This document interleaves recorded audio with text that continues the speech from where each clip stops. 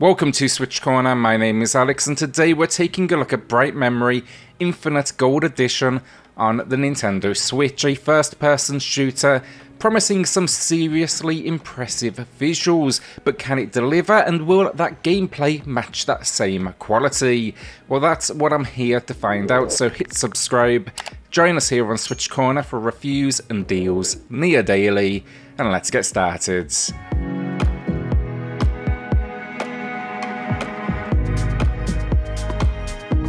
Story then is quite honestly nonsense. It has very little structure, and piecing it together from what the game gives you is near to impossible. Opening the game, we are chilling at home, and then there is a storm being broadcast on TV. There's also a fireworks show scheduled that we need to know about for some reason. Next thing we know, the SRO is calling our agency and they want us to go investigate. I have absolutely no idea what the SRO is at this point. On the way though, we now find ourselves sitting in some sort of futuristic ship of sorts. We have to jump to light speed, and then all of a sudden there's a black hole and an evil force that it seems behind this weather or attack or whatever it may be.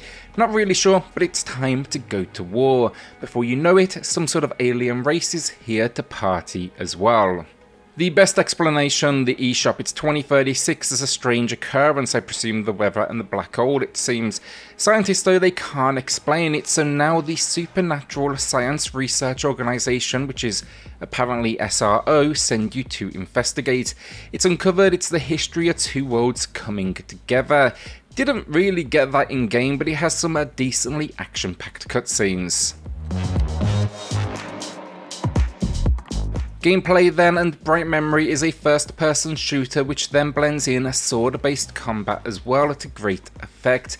Influences in these moments include Devil May Cry, as you can fling enemies into the air. My approach was typically beat down on enemies with gunfire before moving in close and hacking away. The gun selection here, though it's decent, shotguns, machine guns, pistols, each feel unique and have a satisfying kick to their fire rate.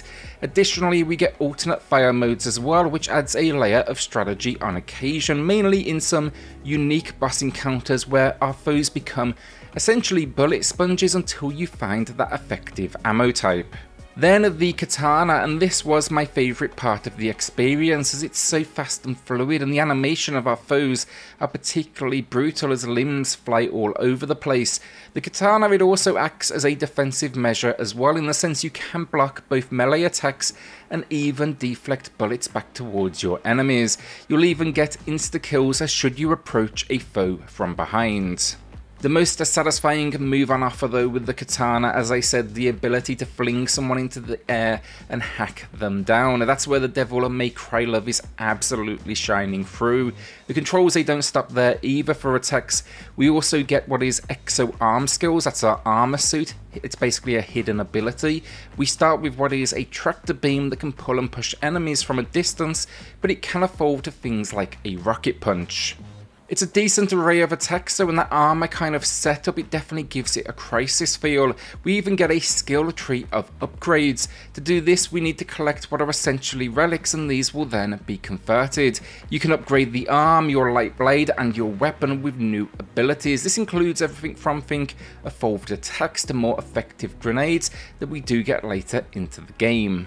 Controls wise then, it's wrapped up with movement, and it's providing a bit more freedom than most in the genre. This isn't just the standard move, duck and jump.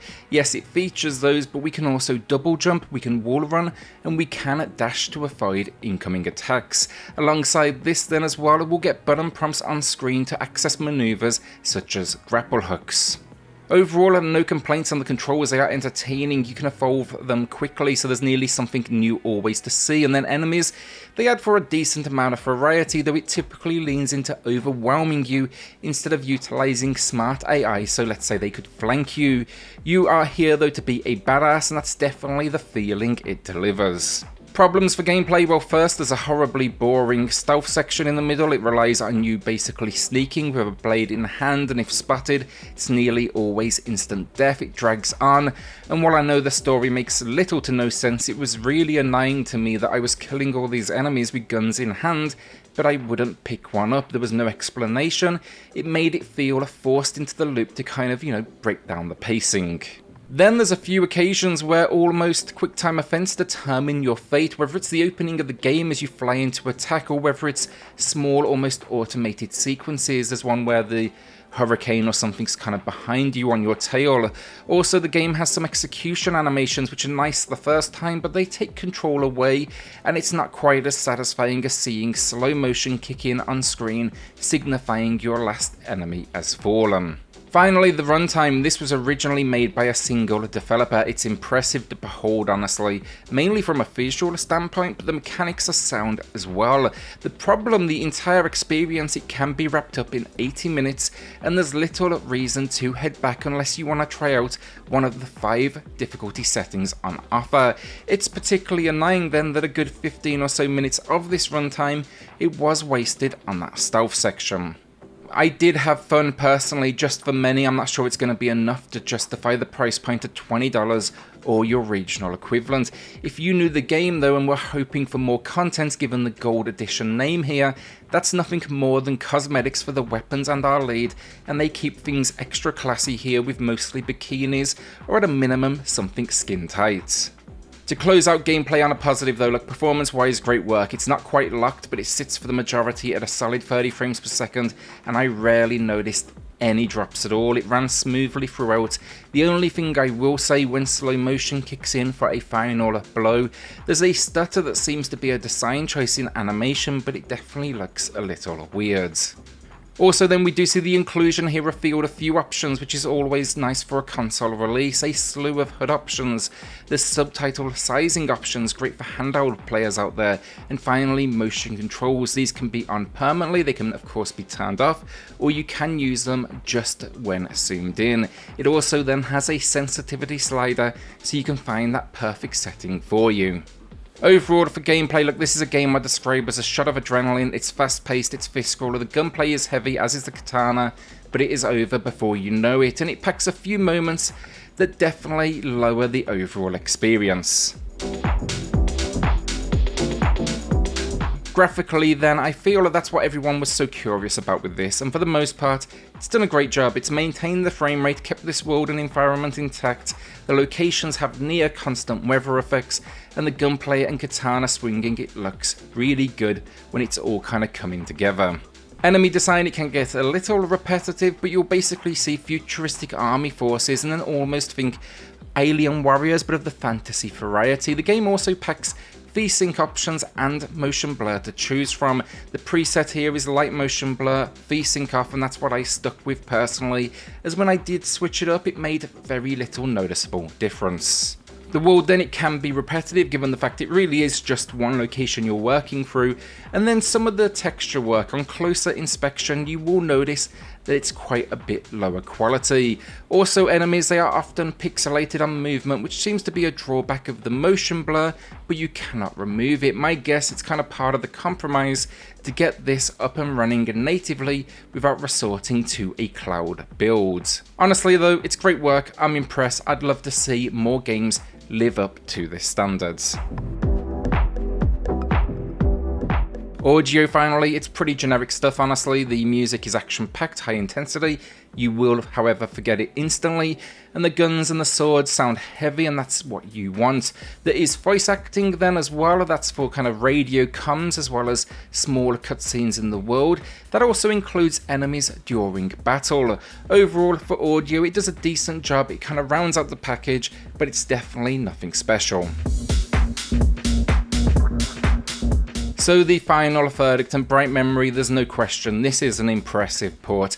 That said, I do fear people will get distracted by the pretty visuals and go about giving this one 10 out of 10s and the like, because we've somehow now grown accustomed to performance issues and heavily downgraded visuals on the system. But gameplay is still so important, and that's where for me bright memory can't quite maintain, you know, that same quality. Sure, the gunplay and katana, great stuff, but it is a somewhat repetitive world you're battling through. The brief quick time-like events frustrating, and for some reason then, they chose an annoyingly slow stealth section to pad the middle of the game, and it was already a short runtime to begin with. I'd rather have the intensity non-stop beginning to end. Throw that in then with a story that makes little to no sense, and for me it's definitely a case of it's more style over substance if anything. I still had fun though, I want to make that clear. I'm not calling the game bad, it's just far from exceptional, and no doubt as well the runtime, an hour and a half, it will put many off. With all of that in mind today, a good 7 out of 10 from me. Hopefully though this leads to a sequel, because you have a great little shower for what could be an excellent experience. And remember to factor in, this was made by one person, and that is seriously impressive. Will you be adding this one to the library then, or holding onto that cash? A shout out then to the patrons of the channel who are going above and beyond to support SwitchCorner. It helps more than you know, so thank you all so much. Then hit subscribe, join us here on SwitchCorner for reviews and deals near daily, and I'll see you all on the next video. Thanks everyone.